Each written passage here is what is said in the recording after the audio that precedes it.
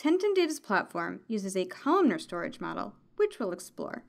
But first, let's look at record-oriented storage. Many relational databases are record-oriented, so data is written in sequence. Here we have a table with 3 columns: first name, last name, and birth year.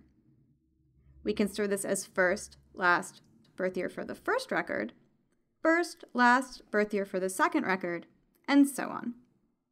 In the middle record, we see the 3 values for Isaac Newton stored in sequence. We have Isaac, immediately followed by Newton, then 1642. This has advantages in processing transactions, but has disadvantages when running analytical queries on big data. For example, consider how slow it can be to run full table scans on big data with a record-oriented platform. To compensate, record-oriented systems use expensive indexing to improve performance. With the columnar storage model, you can both store and analyze big data sets. Unlike the sequential model, here we're storing column values together.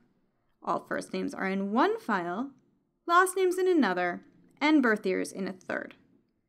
We have first names stored together in red, last names in orange, and birth years in yellow. This minimizes expensive input and output requests, called I/O, to our data storage systems.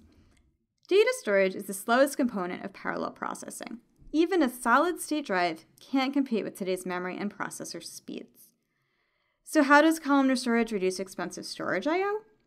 Many queries use only a subset of columns in a table. With columnar storage, we read only the columns used in the query. If a table has 400 columns, and we're only using 10, we'll only read those 10.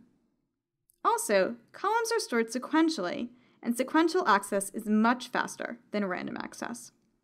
Our platform was built to use sequential access across any data element. Columnar data can also be compressed more efficiently with similar values stored together. This saves on capacity, and values can be read faster.